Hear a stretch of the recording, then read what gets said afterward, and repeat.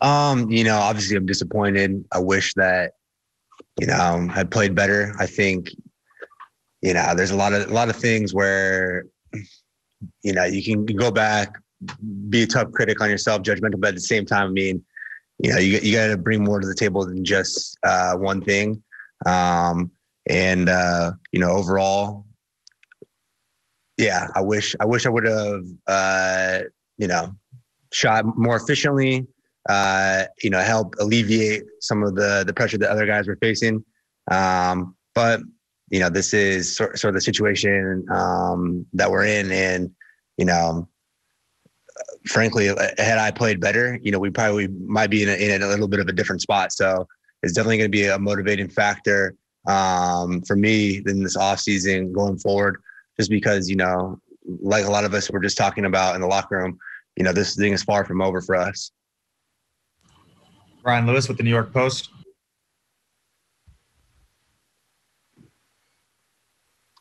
Hey, Joe. I'm wondering if, in your mind, guys were playing a lot of minutes. It was a heavy workload. Was that fatigue in the overtime period where you guys shot 1 of 12, or was that something else in your mind? I mean, yeah, you could factor that in for sure. But, I think at the end of the day, I mean, we just didn't get, execute probably when we should have. We didn't necessarily take some of the cleanest looks. I think, early in the overtime period, we got some good looks at it. But I wouldn't necessarily blame it on fatigue. I think it's just, focus, whatever it might be. But I wouldn't necessarily just put it on fatigue. I mean, obviously we did play a lot of minutes, and guys' workload was huge. You're looking at right now, like Kevin playing 53, James 53, Bruce 52. I mean, you get to the seventh game in a series that's already been banging on people this entire time. I think both sides were a little gassed, but that's when you have to step up and make plays, and they obviously made more than us down the stretch. Malika Andrews, ESPN. Joe, when you mentioned, when you mentioned that, you were just talking about the series or this run that you guys could potentially go on is far from over for you all. I'm wondering how quickly that shifted. Steve Nash was talking about how much it hurts, but what was that shift within the locker room of this hurts, but also this is our path forward? It wasn't necessarily even anything that was spoken. I think it was more individually, like to a man sort of a deal where, we're obviously just appreciative of one another. We had an unbelievable season that, we have every right to be extremely proud of. It's one of those things where everybody in the locker room, we left it all out there, and obviously it's just an unfortunate outcome. But for the group of guys that will be around and coming back, I mean, it's a motivating factor going forward, a motivating factor in the off season. But I think, to a man, it's not like anything was discussed collectively in front of anybody or anything like that. I mean, it's obviously a difficult mood and emotions. Just kind of everybody's taking their own time in terms of how they're dealing with this. But individually, you talk to Steve, you talk to other people. I think a lot of us, and especially me, hoping that I'll be around for a little while. This thing is far from over. Alex Schiffer, The Athletic.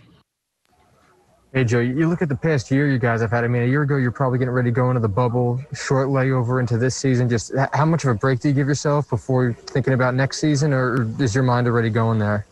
No, I'm definitely going to take a break. I mean, it's been a pretty difficult year, to say the least, just with everything that's going on. So, I think we all need a little time away and just refresh, get your mind right, get yourself in a good spot where you want to come in, put the work to start building on for next year.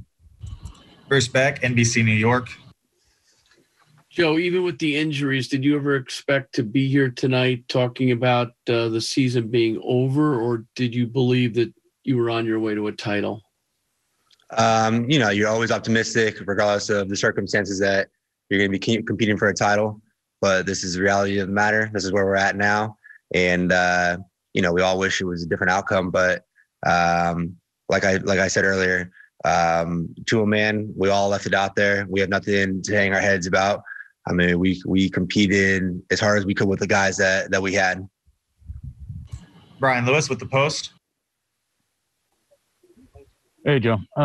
Curious, drilling down on your earlier comments, I'm wondering, for a team that was obviously built kind of chips all in to win a championship and to go out in the second round, do you think that could play a role, going forward in keeping this team together as it is currently constituted, getting some of the bigger names to re-sign and stay here so you can run it back next year? Yeah, I don't know. That's a question for Sean. I mean, I don't make any decisions like that. I just work here, Brian.